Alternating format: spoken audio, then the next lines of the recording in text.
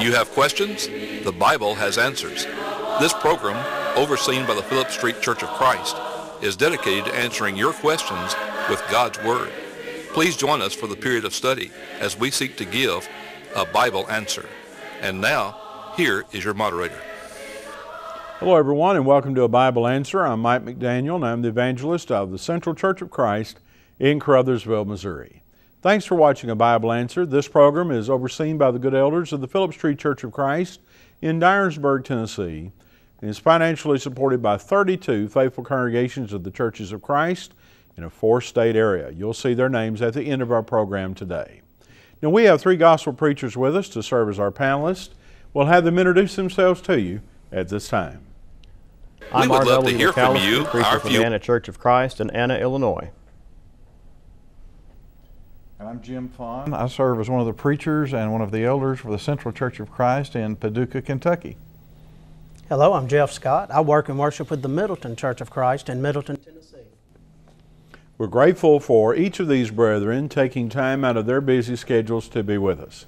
Our first question today goes to Brother McAlister. The person says, could you please explain Ecclesiastes 9 and verse 5? Brother McAlister.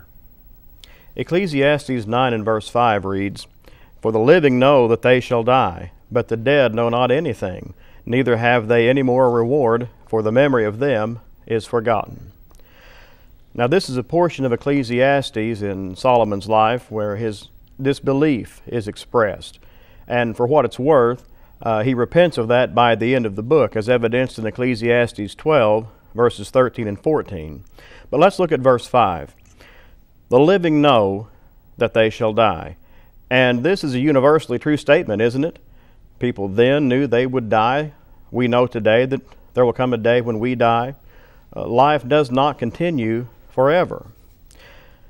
"But the dead know not anything." Ecclesiastes 9:5 is constantly used by false teachers to prove, at least in their minds, that the soul sleeps after death, that consciousness ends when the last breath is drawn. But that's not true. Luke 16 gives us a glimpse of the afterlife, and you may recall the account of the rich man and Lazarus. The rich man lived a comfortable life of plenty, while Lazarus sat at his gate begging for crumbs. Eventually, both men die, and Lazarus passes into Abraham's bosom, while the rich man passes into Tartarus. In verse 24, the rich man cries out for mercy, stating he is tormented by the flames. He feels the pain that he is in. He experiences that. And so Abraham responds in the next verse that because of how each individual lived on earth, in this case the rich man and Lazarus is now comforted while the rich man is tormented. Now, does that sound to you like departed souls sleep after death? Recall that Lazarus was comforted, the rich man was in torment. He experienced that. And he also experienced the anguish knowing that his family would end up in the same place he was if they didn't change the way they were living. And so we know that after the soul, or after the individual dies, the soul does not sleep. It continues in the afterlife. And so they are not unaware of their surroundings. That's simply not true. So what does the phrase, "the dead know not anything," really mean?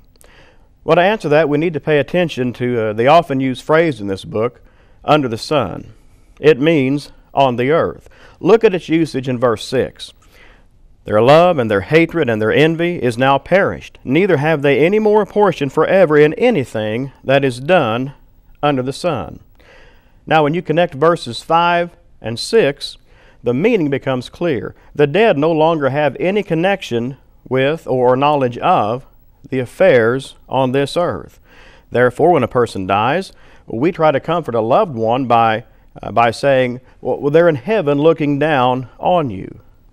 But friends, I ask you, how could they be if the dead have no more portion in anything done under the sun, done on the earth? The Bible refutes the idea that there are, as the country song says, holes in the floor of heaven. The next phrase in verse 5, "neither have they any more reward," well, their time of probation is over, and therefore they can no they can have no further reward for having lived a righteous life. Neither can they be subject to any further punishment, because their fate is now sealed. Their probationary period in this life is over. And finally, for the memory of them is forgotten. It's the way of all people that when they die, they're remembered for a time, but over the course of the years, their memory fades as those who remember them also die. The most important thing for all living people is to live their lives on earth according to God's will, so that they will live on forever in heaven. Thank you for this good question. Well, we're thankful for that good answer that you gave, Brother McAlister, and we appreciate it so very much. Now, we have with us today Brother Jim Faughn, and this is his first time to be with us on a Bible Answer, and we're grateful that he could be with us. His first question is as follows. I have a question about the passage in 1 Corinthians 14, 34 and 35, about women speaking out in church. Should she sing? Should she answer questions in Bible class? If she should ask her husband when she goes home, what is the use of even going to church? We'll give that to you, Brother Faughn.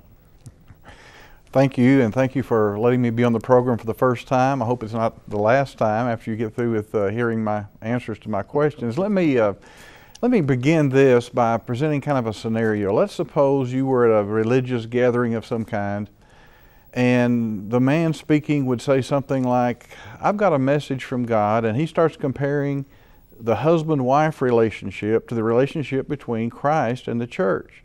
Now, how would he prove that that's a message from God? He would have you or me or whoever happened to be there turn to something like Ephesians chapter 5, where you find words to that effect. Put yourself back in the first century when there wasn't Ephesians 5 written yet, and somebody says, I have a message from God. How would he prove that he is speaking for God? This question, from 1 Corinthians chapter 15, or 13, verses 34 and 35, I'll get it right in a minute, chapter 14, 34 and 35. Here's how the verses read. Let your women keep silence in the churches, for it is not permitted unto them to speak, but they are commanded to be under obedience, as also saith the law. And if they will learn anything, let them ask their husbands at home, for it is a shame for women to speak in the church. My understanding of that particular verse, or those particular verses, is that it's in the context of something that existed in the first century where men had to prove somehow that they were in fact speaking for God. And you can do a lot of research and find this out for yourself, but the reason for spiritual gifts, the end of the book of Mark and many other places, we talk about the fact that the gifts were to confirm the Word. In an assembly like what we're talking about here, there were men who would speak in tongues, men who had a prophetic word by inspiration. They had something to prove, had to have something to prove that they were in fact speaking for God, and so they had some of these gifts to prove that. I believe that we're talking about women who were married to those men, and so they would ask them at home what was going on, what this all meant. It's not talking about women not being able to sing in present-day assemblies, because the pattern for New Testament worship involves all of us singing and praising God with our voices. It wouldn't have anything to do with her confessing that Jesus Christ is Lord. And we're not talking about a Bible class experience where she might ask a question. We're talking about a situation where women would have the opportunity to learn maybe from their husbands. There are some things that happen today that we need to consider and pay very close attention to. There are some things that we want to make sure that we understand about what the Bible teaches about the role of women. And this is expanding the question, I know, quite a bit. But there's absolutely nothing in the Bible that says, contrary to what some people think, that women who are Christians play some sort of second-class role in the church. To be sure, there are things that the Bible says they cannot do. Preachers are taught to speak with all authority. In 1 Timothy chapter 2 and verse 12, women are taught not to teach or to usurp authority over the man. Now, I understand that some people play on that word usurp, or they concentrate on that word usurp. And so if I as a preacher or I as an elder would say to some woman, why don't you preach this morning? She wouldn't be usurping authority according to that definition of the word. But I think if you do a little research, it just means to have authority. There's always been a pattern in the Bible of male spiritual leadership. And so in 1 Corinthians chapter 14, what's going on here is a continuation of that, where the men are supposed to take the lead in the church, in the assembly, in the home. Most of us who are honest with ourselves, most elders, most preachers, most Christians, if we're really honest with ourselves, we take a look at our local congregations and say, you know, the real strength of this congregation may be in part due to who's in the pulpit, who serves as elders, who the deacons are, but it also may be those good, godly women with a servant heart who don't have their name in a bulletin a lot, they're not in the spotlight, they don't have an official title, but this congregation would not be what it is without good, honest, dedicated, faithful women. Thank you so much for the question. Thank you, Brother Faughn, for that good answer. We've reached the halfway point of our program today. We want to offer you a free tract. Our tract today is entitled, Calling on the Name of the Lord. If you'd like this tract on calling on the name of the Lord, or if you'd like to receive our free 8-lesson Bible correspondence course on the Church of the Bible, you're looking there at one of our lessons. We'll send you 8 lessons consecutively as you complete them and studying them along with your Bible. If you'd like any of our free materials, they're absolutely free, just let us know. You can contact us at Phillips Street Church of Christ, 912 Phillips Street, Dyersburg, Tennessee, 38024. You may email us at abibleanswer@earthlink.net. You may call our toll-free number, and let me warn you, because someone did this just the other day, if you call our toll-free number and get our answering machine, and you ask for our tracts or information, you've got to leave your address or we cannot get them to you. Someone did this just the other day. I want this and this, and they didn't give us their address, and so we can't send them to you. And if that was you and you're listening, please call us back and give us your address. So call our toll-free number at 1-800-436-0463. We're also focusing upon our web address. You're looking there at our website, www.abibleanswertv.com. All of our past programs of A Bible Answer are archived there on the web, where anyone across the world can view them at any time. We also have a YouTube channel, A Bible Answer TV. So you can search that on YouTube and find that, and you'll find all of our past programs there, along with the questions that are answered on each particular program. We hope you'll do that. Now back to our questions today. For Brother Scott's first question, we have this one. Is it appropriate to have at the beginning of the Lord's Supper communion meditations, or what are sometimes called table talks? Brother Scott. Well, this is a very interesting question, and as we think about the Lord's Supper, what a special, sacred moment it is each Lord's Day when we are able to gather together and partake of the Lord's Supper. It is without doubt a time of reverence. It should never be taken lightly. Jesus Himself is the one who instituted the Lord's Supper, that memorial to His memory, to His death, to His burial, in Matthew 26, verses 26 through 30. And as they were eating, Jesus took bread and blessed it and brake it, and gave to the disciples and said, Take, eat, this is my body. And He took the cup and gave thanks and gave it to them, saying, Drink ye all of it. For this is my blood of the New Testament, which is shed for many for the remission of sins. But I say unto you, I will not drink henceforth of this fruit of the vine until that day when I drink it new with you in my Father's kingdom. And when they had sung an hymn, they went out into the Mount of Olives. And then we learn a little more from Acts 20, verses 6 and 7. Paul waited in Troas 7 days, even though he was hasting to Jerusalem, we're told later in that chapter, so that he could be with the brethren on the first day of the week, to preach to them, to worship with them, to partake of the Lord's Supper. In 1 Corinthians 11, 26 through 29, Paul wrote, For as often as ye eat this bread and drink this cup, you do show the Lord's death till He come.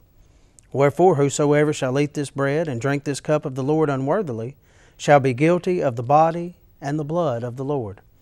But let a man examine himself, and so let him eat of that bread and drink of that cup. For he that eateth and drinketh unworthily eateth and drinketh damnation to himself, not discerning the Lord's body.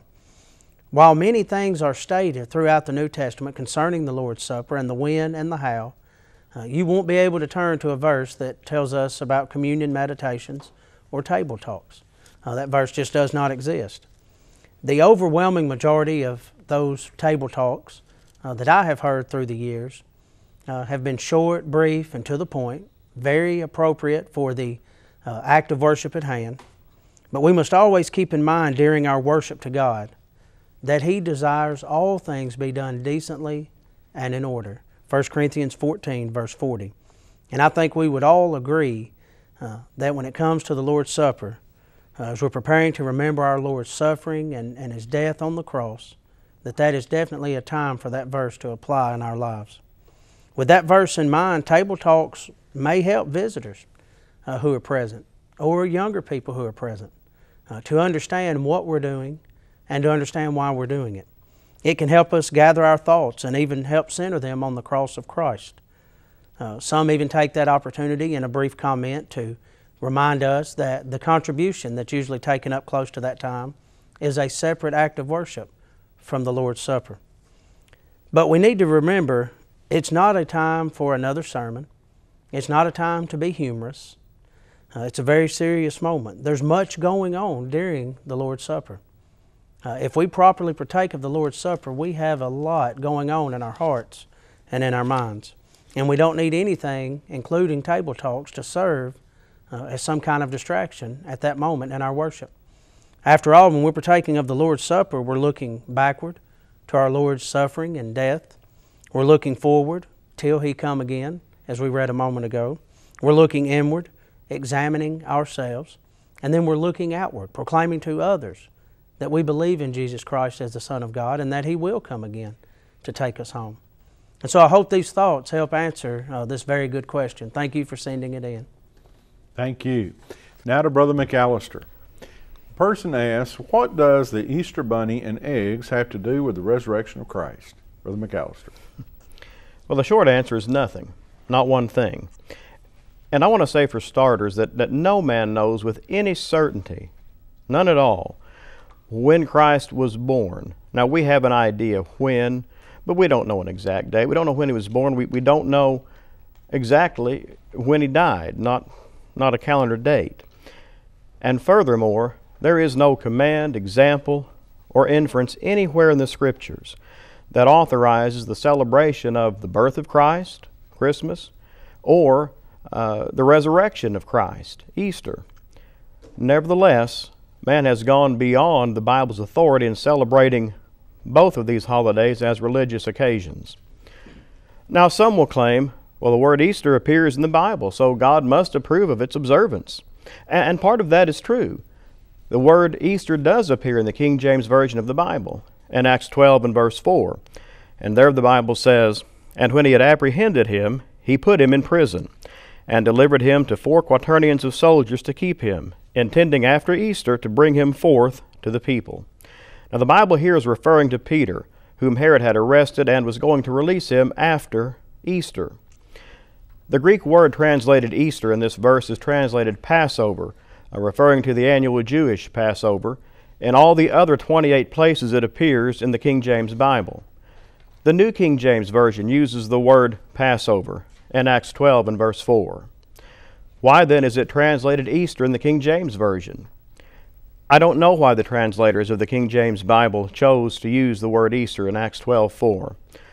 One possible explanation might be that they chose to use the word Easter so the English-speaking people of the early 17th century could relate it to their own calendar of events. That is, English readers would be more familiar with the time of year in which Easter fell than they would be the time of the Passover, when it was observed. This way, they would more readily know the time of year that Herod intended to deliver Peter to the people, after the Jewish Passover, or as most of the religious world observed, Easter Sunday. So, how did the Easter bunny and colored eggs come to be associated with the man-made celebration of the resurrection of Christ? Barbara Mickelson of Snopes.com credited the Easter bunny with a German origin. She writes, He shows up in 16th century literature as a deliverer of eggs, in his own way a springtime St. Nicholas bent on rewarding the good. Mickelson adds, colored eggs were left only for well-behaved, good children. As Christianity spread, the egg was adopted as a symbol of Christ's resurrection from the tomb, a hard casket from which new life will emerge. In keeping with that idea, the Easter bunny is a symbol of fertility in the spring, when flowers and trees are in bloom and nature comes to life after the dormancy of winter. So the truth is, Easter eggs and Peter Cottontail have no direct connection at all with the resurrection of Christ, but have been imported from the mind of man to the man-made celebration of that event known as Easter. I appreciate this good question and pray that I've given it a Bible answer. Thank you. Now to Brother Faughn. What does the word spiritual really mean? Brother Faughn. Some of us may be familiar with a man by the name of W.E. Vine. If you study the Bible, you may look up some things in a work that he produced some time ago. It's helpful for people like me who don't know a whole lot about the Greek language, who are not Greek scholars. You just look up the English word and he tells you what the various Greek words were that were translated into that English word. And so I looked up the word spiritual in Vine's Expository Dictionary of New Testament Words. That's a long title, but that's what his work is called. And here's his definition of spiritual. Things that have their origin with God and which therefore are in harmony with His character and His law, as His law is rather, are spiritual. They're in harmony with His character and His law is in harmony with His character, and so those things are spiritual. I looked through the New Testament and I found the word spiritual used a lot of different ways. I've heard of spiritual gifts. I read of spiritual body, the resurrected body. I've heard of a spiritual house, the church, not the church building, but those of us who compose the New Testament church. There are spiritual sacrifices, there are spiritual blessings. Here are some things I didn't find in my New Testament. I challenge you to look in your New Testament. I didn't find anything about spiritual demonstrations. You know, the last question I dealt with had to do with 1 Corinthians chapter 14 and some things going on there. And as one of the other brethren pointed out, the rule was to let things be done decently and in order. And Paul was, by inspiration, helping that to happen by giving them some instructions on how to properly worship God. I didn't read about, in my reading of the New Testament, about some kind of spiritual demonstration or any kind of spiritual atmosphere or spiritual feeling. I used to be a part of a religious group when I was a young boy and into very early adulthood that would partake of the Lord's Supper on a Wednesday night once a quarter. Now that's another discussion. The New Testament pattern is the first day of the week, but once a quarter on a Wednesday night we would take the Lord's Supper and they would dim the lights and they would light the candles and do various things, and I suppose the idea was to make the atmosphere, the feeling more spiritual. Spiritual is keeping God's will. Here's the verse that really challenges me about spiritual. In Galatians chapter 6 and verse 1, I read these words, "Brethren, if a man be overtaken in a fault, ye which are spiritual, restore such a one in the spirit of meekness, considering thyself, lest thou also be tempted." As I said earlier, I'm an elder, I'm a preacher. It doesn't say anything about elders and preachers. If I'm spiritual, if I'm doing the will of God, part of the will of God is that He doesn't want any to perish, but that all should come to repentance. 2 Peter chapter 3 and verse 9. I'm trying to reclaim that person. So my understanding of spiritual is not about how charismatic I may or may not be, how dramatic I may or may not be. It's how I humbly submit to God's will and try to carry it out in my life. I appreciate so much the question. Thank you to Brother McAlister and Brother Faughn and Brother Scott for doing such a great job in answering your questions today. We've had some great questions. We've had some good answers, and we appreciate very much the good job that they have done. We want to invite you to the 2015 Summer Sermon Series at the Central Church of Christ in Caruthersville. The dates of that are June the 21st through the 24th, 2015. The theme this year will be Bring Your Faith into Focus. Bring Your Faith into Focus. Our speakers will be Gerald Cowan from Marion, Illinois, Bobby Odell from Dover, Tennessee, Travis Quitermus from Dexter, Missouri, Victor Eskew from Paris, Tennessee, and then Brother Kevin Moore from Henderson, Tennessee. They've got some great topics on this theme, Bring Your Faith into Focus. Each evening, the time will be at 7 o'clock. So we want to invite you to come out and worship with us and study with us at the Central Church of Christ for our 2015 Summer Sermon Series. I was thinking about this last great question that Brother Faughn just answered. You know, there are a lot of people that have different ideas concerning what spiritual means, and he touched on a lot of those. There have been those over the years that thought that a monastic lifestyle, that was what made you spiritual. Or maybe asceticism, that's what made you spiritual. Or having spiritual gifts, they believe that's what makes you spiritual. Or maybe mere morality. And with some, as he alluded to, just raw emotionalism. I was thinking about Romans chapter 8 and the first few verses of that great chapter. In Romans 8 and verse 1, there is therefore now no condemnation to them that are in Christ Jesus, who walk not after the flesh, but after the Spirit. That verse shows us that the person who is in Christ is spiritual. And then in the next verse he says, for the law of the Spirit of life in Christ Jesus hath made me free from the law of sin and death. Could we not say that the person who is free from sin is spiritual? Certainly so. And then down in verses 5 and 6, for they that are after the flesh do mind the things of the flesh, but they that are after the Spirit, the things of the Spirit. For to be carnally minded is death, but to be spiritually minded is life and peace. Well, the person who minds the things of the Spirit is spiritual. Now we ask you today, are you in Christ? Are you free from sin? Are you minding the things of the Spirit? If you are, then you're spiritual. These points from Romans and others which he gave help us to see what real spirituality is. Do you have a close relationship with God?